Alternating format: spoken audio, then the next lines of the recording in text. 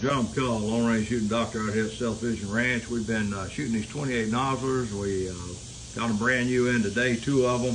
Mounted our scopes on the right here. This is a 5 by 30 by 56 Stealth Vision scope with the built-in anti-cant green light. And we chronograph every single shot that we shoot right here to make darn sure we know exactly what the muzzle velocity is. That way we track consistency between shot to shot. So it's not just did you hit high, did you hit low.